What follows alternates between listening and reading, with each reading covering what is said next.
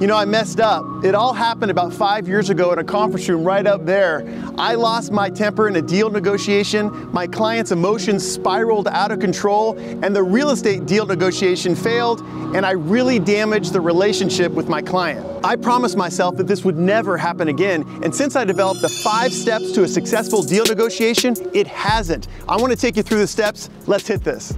Hello, my friend. I'm Corzine, your YouTube lawyer. Today, we're talking about deal negotiation, how to be a successful negotiator. Every day, YouTubers like you negotiate equipment purchases and collabs and brand deals. A core competency for being a YouTuber should be understanding how to successfully negotiate deals, yet no one teaches it. I will. Reminds me of what I was like in 5th grade.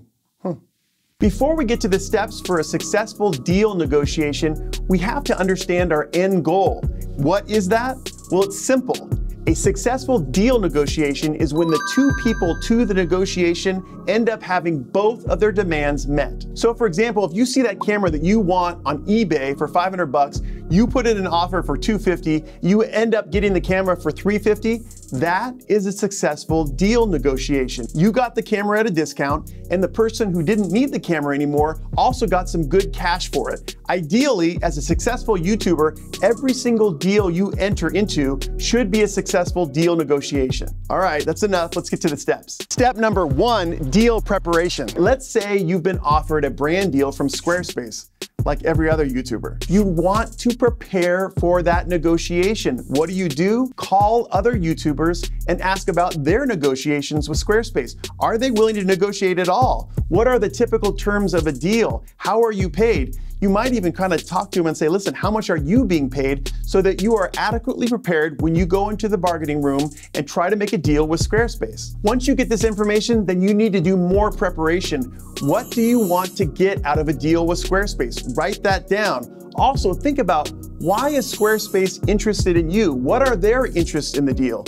Then think about creative ways to structure a deal so that you can lock it down with Squarespace. So for example, instead of cash, you might ask for free websites. You may ask for commission as opposed to a flat fee. Come up with different variables for your deal with Squarespace. That way you're adequately prepared when you're at the bargaining table to be able to give Squarespace what they want and at the same time get what you want. And it's really important, as a successful YouTuber, you need to be prepared for the deal no matter how big or how small. Step number 2, emotional preparation. I can't overemphasize this enough.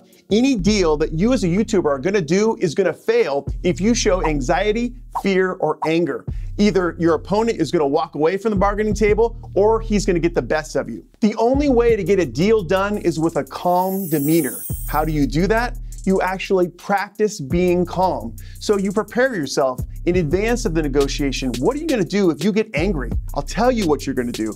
You're gonna walk away from the bargaining table, take 5 minutes, take some deep breaths, and get yourself centered, get yourself calm. That's the only way that you're gonna be able to cement a quality deal as a successful YouTuber. Step number 3, disarm your negotiating partner. Let's say you wanna rent a space for one of your YouTube video shoots. Well, oftentimes the owner of the space is gonna get his dukes up. He's gonna be ready for you to lowball him and try to get the best deal you can for that space. And he's not gonna let that happen. So he has his resistance up, waiting for you to make that offer. So what is the solution? Disarm him. Be exactly the opposite of what you think he expects. He thinks you're gonna be aggressive? Well, then you be complimentary. You listen to him. You mirror back his statements to him. You make sure that he understands that you understand his position. So if he says, this is a highly sought after location for YouTubers, then you mirror back. You say, I understand. This is a highly sought after location for YouTubers, and I wanna make you this deal so that I can make the best video and represent your property the best way possible. You always have to protect your interest in the negotiation, but break the resistance on the other side by listening, by hearing the other person.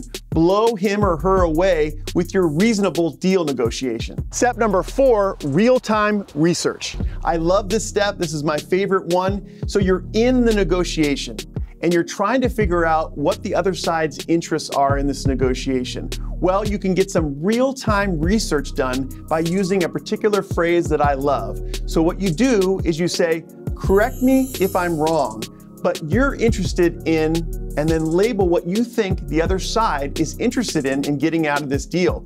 What's so wonderful about this technique is you're saying, correct me if I'm wrong. People have this irresistible need, regardless of how they're thinking about the negotiation, to correct other people. So they're going to be willing to correct you. You're actually inviting them to correct you, and then they're volunteering their interest in the negotiation to you, which you can use to give them and get what you want in that negotiation. If you're still not sure what your negotiation partner's interests are, you can use the phrase, "What if we did this?" and then explain your plan for the negotiation.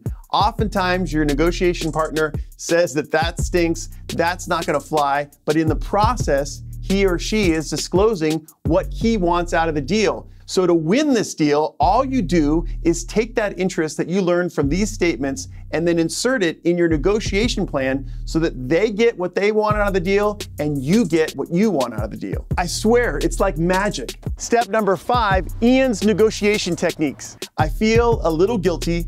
I've come up with about 25 different techniques for successful deal negotiations, but we only have time today for 3. So I'm going to take you through the most important 3 successful deal negotiation strategies for YouTubers. Check with the boss. The first one we're going to talk about is check with the boss. I like this technique a lot. It usually is used at the end of the negotiation when all the main terms of the deal have been decided. You've even indicated some kind of tentative consent to these terms, and then the deal is put on the table and you say, you know, everything looks pretty good, but I still have to check with the boss. All right, the boss could be like your business partner or your superior or your wife, whatever it is. If the other side flinches when you say this, then you know you've got them. They didn't do enough homework, didn't do enough deal preparation to know that you weren't the final say. And if that's the case, if they're still at the bargaining table, then what you could do is go back to your boss and talk about the deal. Most of the time, the boss will reject the deal, so to speak, and you'll come back with a counteroffer with some minor terms that you're gonna try to insert the deal to make it sweeter to protect your interest. Freebies. The next one we're gonna talk about is freebies, and it's just like check with the boss. You use it at the end of the negotiation. The essential terms of the deal are already there, and you're looking at your negotiation partner, and you've built up trust with that person. And you look her right in the eyes and you say, this looks good, but I'm gonna need you to do more. At that stage, if the other side is really invested in you, then they're gonna look at you and say something like, okay, well, what more do you need? At that stage, you insert smaller terms into the deal to serve your interests that don't cost a lot to the other side. So you may ask for a little bit more money. You may ask for small things like event tickets or a little bit of product or free merchandise. These kind of things that'll sweeten the deal for you and get the deal done for you, but at the same time not cost the other side, not make them walk away from the bargaining table. And the final of Ian's negotiation techniques is auction. This one is a great one, but you're gonna have to do a little bit of work before the negotiation starts. You're gonna have to get offers from other competitors of your negotiation partner so that you're prepared to walk into this one. What's so good about the auction though, is it gets your negotiation partner, if he's invested in you, to negotiate against himself. So he may present his demand, his first offer for the deal. And what you would do is respond, gosh, that sounds good. However, I'm considering working with a number of other brand partners. And that's the point when you know whether or not you've got them or not. Some negotiation partners will walk away from the bargaining table, and others who are invested in you at that point basically want to know what the other competitors have offered you so that they can offer it to you and maybe even better the deal. The hardest part of the auction is you got to have those competitor deals lined up before you walk into the negotiating room with your negotiating partner. If you don't have those deals lined up, then the other side's gonna see through you, you're gonna lose credibility, and you're gonna lose the deal. Speaking of losing the deal, how do you even make money on YouTube in the first place? If you wanna learn about how to get sponsorships, brand deals, and other pay deals as a YouTuber, watch this video right here. It will give you crucial information on how to make money as a YouTuber. If you're new to the channel, come join us. Hit the like button and consider subscribing. Also, you should join our Discord server. There's a link to the server below. I do live chats almost every day and provide you with free legal templates. All right, that's enough for today. We'll see you next time.